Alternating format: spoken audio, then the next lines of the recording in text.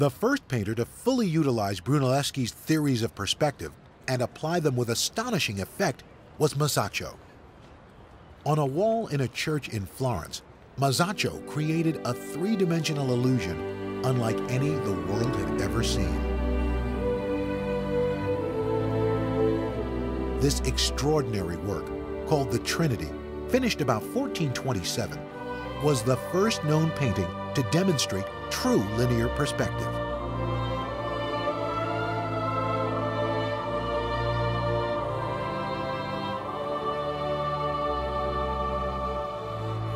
For the people of Masaccio's day, it was as if the artist had dissolved the wall and created a new room. Yet it was still a painting, just an illusion. Utilizing the power of the computer and digital technology, we can explore this imaginary space. Masaccio used perspective to create a space so consistent that we can actually enter the room. The computer even lets us rotate the room to look at the coffered inside of the vault from directly below. The images of Christ and the other figures become flat without sufficient visual information to create fully three-dimensional forms. Assuming that the coffers are square, the room itself becomes a rectangle, as we can see when we look at it from above. We can also view the room from the side. The black patches represent the parts of the ceiling that are covered by the architectural capitals that Masaccio painted in the foreground. The powerful effect of this illusion, painted by a young artist only in his 20s, is astonishing.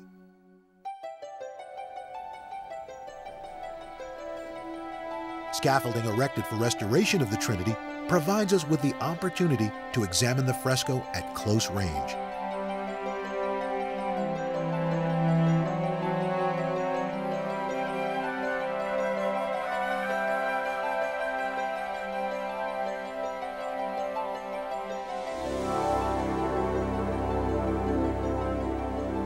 The cleaning of the painting now completed, conservators fill in missing areas of the fresco with water-soluble paint, which can be removed at any time. Masaccio's original work is never touched.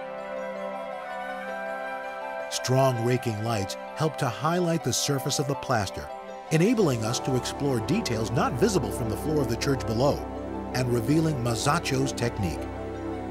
His use of perspective and geometry is extraordinary. All elements of the architecture grow out of his perspective design.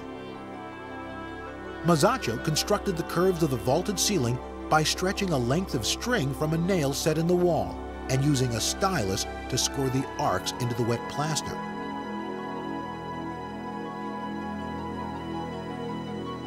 He also incised lines to determine the perspective scheme for the work. This line, still visible, leads from the vanishing point below.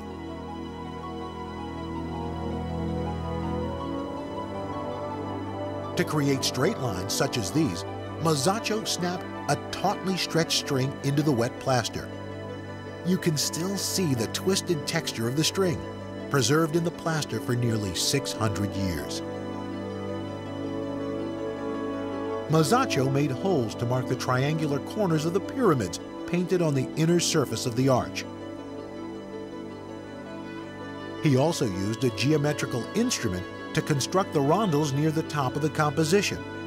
Incised lines define their outer rims and the edges of the fluting contained within. Masaccio created a network of large squares as a guide to painting the body of the Virgin.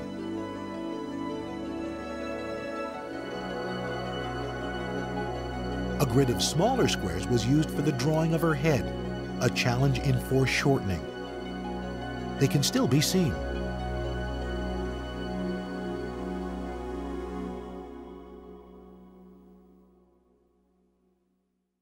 Each day he worked on the Trinity, Masaccio would cover a small portion of the wall with wet plaster, only as much as he could finish painting before the plaster dried.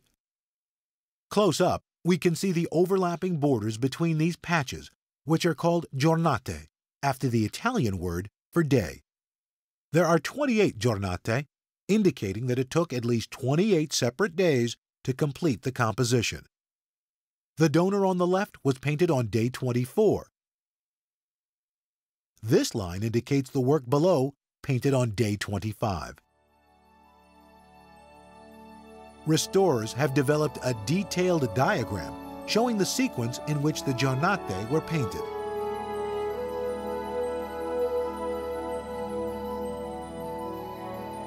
The missing areas around the edges and the gaps within the composition represent the parts of the original fresco that no longer exist.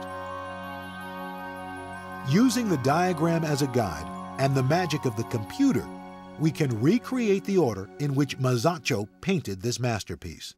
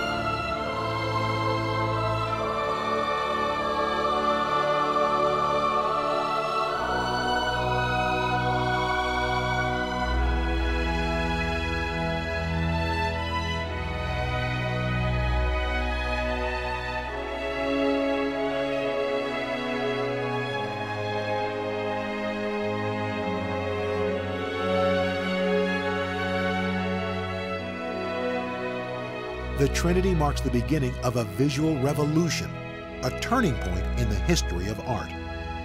The first painter to fully utilize the power of perspective, Masaccio set the standard for others to follow.